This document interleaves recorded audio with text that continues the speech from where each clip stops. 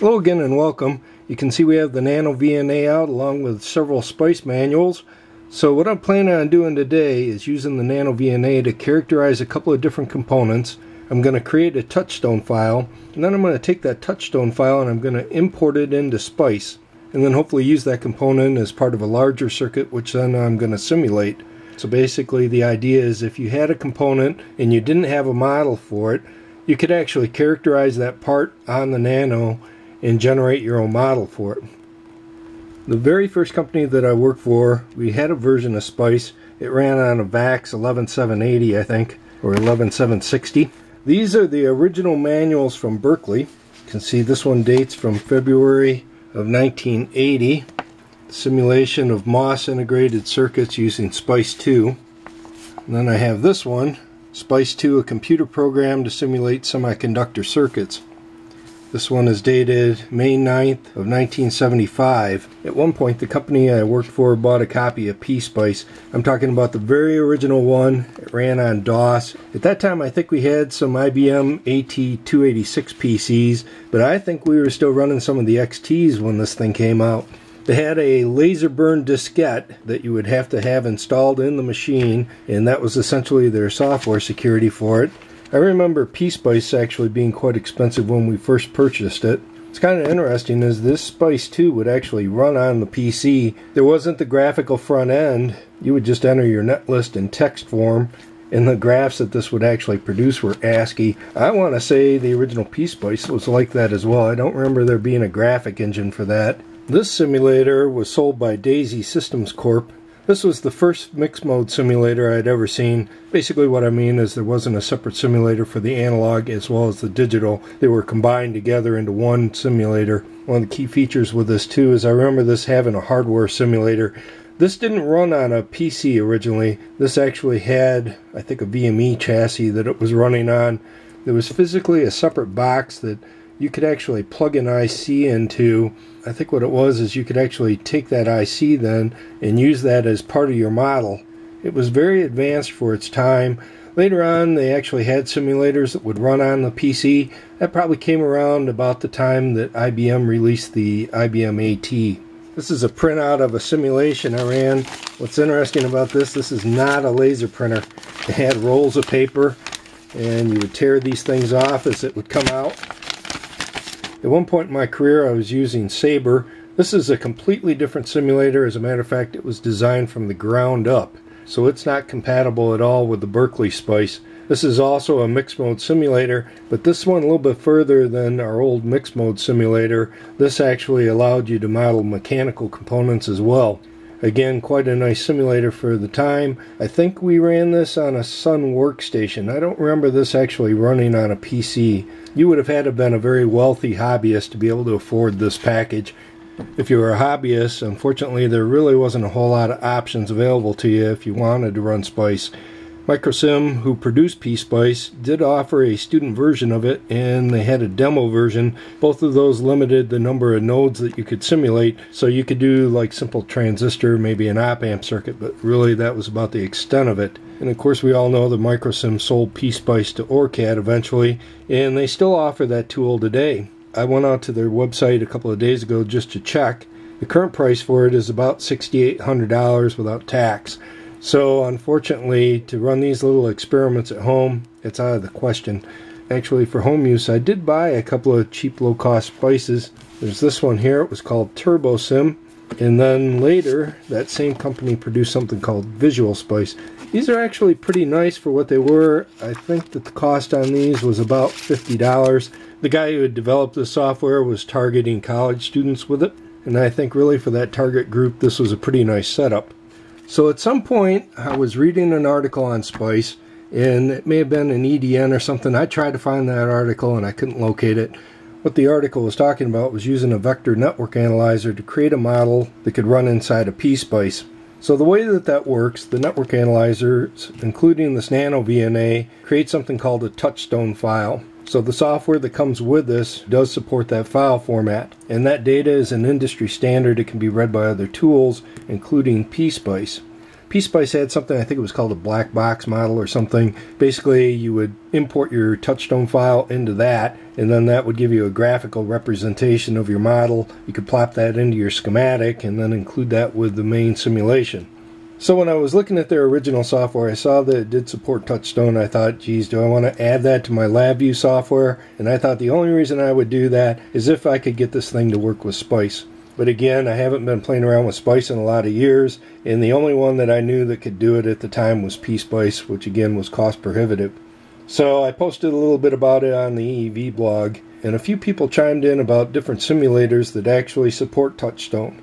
It turns out last month that Microcap had gone belly up, and they offered their Spice simulator free. You can just download that, and it's the full-blown version, and there's no key required. I'll provide a link to that in the description. So what I'm going to do today is use the NanoVNA to characterize a part. I'll create a model and store that into a Touchstone file, import that into the Microcap simulator, and then include that component as part of a simulation. So for this demonstration, I'm going to show some updates to my LabVIEW software to support the Touchstone format. So there's been a handful of you that have expressed interest in the LabVIEW code, so I'd like to talk about that a little bit. There's a couple of problems I see in releasing the code. A few people have written me that they didn't understand why I would use LabVIEW, especially if I want to distribute it. So it could be that people are just not aware that LabVIEW can actually generate an executable. I can create a full installer. It would install just like any other program. So if I do release the code, the only OSs that I would support, it's either going to be Windows 10 or Windows 7. You know, I have no intention on ever supporting Linux, nor do I have any plans to support any Apple products. The biggest problem I see with releasing it is the amount of time I would spend trying to support it. Again, I really wrote this software for my own use. It's really an engineering tool. It may look polished in the videos and, you know, has a lot of features and whatnot, but in its current state, it's not something that I would release to the public. One person that expressed some interest in it, you know, they had asked, I said no. They asked again, I said no. And they said, you know, even if you don't support it, they'd like a copy. But I know that that's not the way it's going to work. If I release this code, there's going to be a level of expectation that I'm going to support it. And again, that's the problem. One of the things that has been mentioned is that had I chose to write it in Python instead of LabVIEW, the development time really wouldn't have been that much more than what I spent already with LabVIEW. And I want to be clear that I think when I first did the video, I was looking at about 2 days of work, you know, about 16 hours to develop that code. So I do believe that, you know, if you had somebody out there that knew Python and, you know, they understood what a network analyzer was, I've posted a couple of things that I learned about the protocol on this. I got to believe if those people that are posting that are right, you know, and it took me 2 days to pop out my LabVIEW code, even if it's double that time, say 4 days, it's not that big of an effort. So you guys that want to see this thing running under Linux and you want to see your Python code, I'd just say go out there and write it. You know, it's probably not that big of a deal. So let's go ahead and get started. Alright, so this is looking at the new software. What I'm going to do is turn off the auto. You can see I've added a few features here. What I'm going to do is go ahead and hit SP1 load. And let's go ahead and we'll load up a Touchstone file. So this file was actually generated off of a different network analyzer. And let's go ahead and I'll fire up a different program. This is going to be AppCAD. And again, let's select File, Open, and we'll just select the same file. And I'm going to plot my S11 and hit Calculate. So what I don't like about AppCAD is that it's not very feature rich, but you can see that the graph is basically the same as what I'm showing with the LabVIEW software. So what I'd like to do is simulate a small circuit, and I think this is what we're going to simulate for starts. So this is essentially a 50 ohm terminator. Let's just go ahead and I'm going to attach that to our channel 0 SMA. Again, this terminator is slightly different. You can see like I'm grabbing the body of the terminator.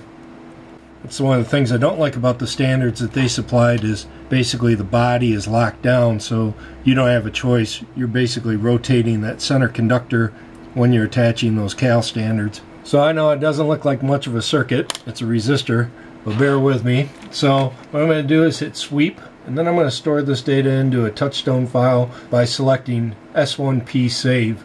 So that's created the Touchstone file, which is essentially an ASCII file. You can read that with a text editor. Let me just pop that open. And so this top line, you can see we're in hertz. So this first column is frequency. Again, you can see we're starting off at 50K. So the last value in the Touchstone file was 899 megahertz. The Touchstone file doesn't say that you have to use dB and angle. This is just one format. The standard also accommodates multiple ports. And again, if we go into AppCAD and select everything S parameters, select our file, open, and we'll load in our resistor. And again, we'll select the S parameters and calculate. You can see our S parameters being displayed on the Smith chart. Again, basically the same thing as what I'm showing on our LabVIEW software. Up at the top here, you can see 50 ohm, 50K, that's hertz, to 900 megahertz SP1. This is the file that we're going to be working with. This is looking at the microcap simulation software. Here I've drawn a schematic. So on the left I have a voltage source, and then I have a 50 ohm resistor, and then I have our one port component. Let's just go ahead and select that. Unfortunately, I don't think our frame capture is going to show this, but here's where we can select our file, do the ... You can see the software recognizes that that file is in the directory. We can just hit change and hit OK, and essentially then that's loaded in the Touchstone file that we've created off of our Nano. So let's go ahead and we'll simulate this. We hit analysis and we'll select AC analysis, and what I'm going to do is sweep up to 900 megahertz, and this will be a log sweep. So let's go ahead and we'll select run. And on the left you can see again this is in decibels, and you can see we're just slightly higher than minus 6 dB. And again, that's looking at this point right here between our 50 ohm resistor and the device that we've actually entered, which happens to be a 50 ohm resistor. So if we divide essentially the voltage by 2, it is going to be a reduction of 6 dB. So obviously this technique will work for something as simple as a resistor. So I'm going to take this moment to thank my one and only Patreon flipper who sent me this NanoVNA. I know he in particular is going to look at this and say, ooh, you know, you simulated a resistor. How complex was that? And I think I owe it to him to run something a little bit more complex. So I'm going to try to model a component that's going to be very non-linear. So let's go ahead and we'll get set up to run that test. So for this next experiment, what I've done is I've set up a small oscillator. This is just out of junk in the drawer. I didn't do any calculations on this. This is a 2904 transistors. There's a couple of 300 puffs. These are some 2.2 nanofarads, a couple of 10Ks. There's a 150 ohm resistor here. So essentially this is your bypass cap. This is our DC blocking cap here. And there's a inductor down here. So that inductor in parallel with this cap is making up the tank circuit for this. This is not put together for any kind of fidelity. It's not going to be tuned for the frequency that I'm going to run it at. So I've got a few different crystals here we can try. Let's just start with the lowest one. This one is 6.0 megahertz. Let's go ahead and install that. Again, I don't have any trimmer capacitors, and I'm not really too concerned about the absolute accuracy. This one is a 20 megahertz crystal. And again, you can see it's off by about 500 kilohertz. So you can see I also have a 16 megahertz crystal. We can go ahead and install that. And you can see it's reading about a kilohertz high, 1.1 kilohertz or so high. So what I'm going to be doing is attaching a crystal to this small adapter board, and then we'll attach this to the network analyzer. And the part we're going to be testing, if you haven't guessed already, is going to be a crystal. The reason that I want to run a crystal is this is going to be a very non-linear device, and it's going to have a very sharp response at one particular frequency. If I can generate a Touchstone file from this and then feed that into our simulator, and we generate a 16 megahertz waveform, I think we'll consider this successful. So you can see I have our test board attached to channel 0 of the Nano, and I've installed our 16 megahertz crystal. You can see the starting frequency of the software is set for 50 kilohertz. The maximum is set to 900. Let's just go ahead and run a sweep on this. So the problem with this is that the Nano only collects 101 data points, and when you make this wide of a sweep on a narrowband part like this crystal, you know, you're really not going to get any useful information. So let's go ahead and we're going to dial this thing down. So what I'm going to do is set our starting frequency for 15.8, and I'm going to stop at 16.2 megahertz. And now let's perform our sweep. And you can see we end up with this sort of a pie shape. And really this isn't what the part looks like at all either. It's sort of like a digital oscilloscope. You have some sampling rate that the thing can run at maximum, and you can run into almost like an aliasing problem with this. So what I'm going to do is tighten this down even further. Let's go to 15.9 and 16.1, and now let's perform our sweep. You can see the pie shape's a little wider. Again, we could do that with the center frequency up here. I can just change this to 16, and let's just make this 100 kilohertz wide. So that's going to be plus or minus 50 kilohertz off the center point. Now let's do a sweep. You can see now it's starting to take shape. It's looking more like an arc, and that's really what we're looking for. But if you look, there's 1, 2, 3, 4, 5 data points basically out of the 100 or so that we've collected that actually form that arc. So as I continue to make this smaller, let's just go down to 10 kilohertz, and now you can see we have this nice arc, and this is really what we're looking for. So to get around the 101 data point limitation of the Nano, I've added this feature. I call it a narrowband sweep. What this is going to do is it's going to take our starting frequency. So let's set this back to 15.8 megahertz, and again we're going to set this to 16.2 megahertz. And again, if I do the sweep, this is what it looks like. I'm going to leave the span set to 10 kilohertz. Now what's going to happen is when I select the narrow sweep, it's going to start off at 15.8 megahertz, and it's going to collect the first 10 kilohertz of data. And then what it's going to do is it's going to move to the next 10 kilohertz of data, and it's going to build this large array made up of those 101 sample segments. And when this is done, it's going to redraw the graph with all that data. So again, I'm still sweeping between 15.8 megahertz and 16.2, but with a much higher resolution. So I just select narrow.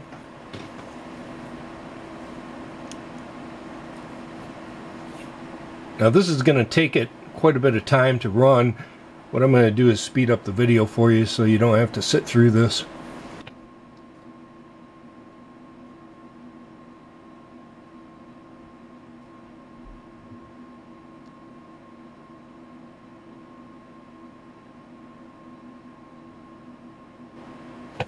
So you can see now we have a fair amount of resolution. As a matter of fact, at the top of the screen here, you can see it's collected 3,939 samples.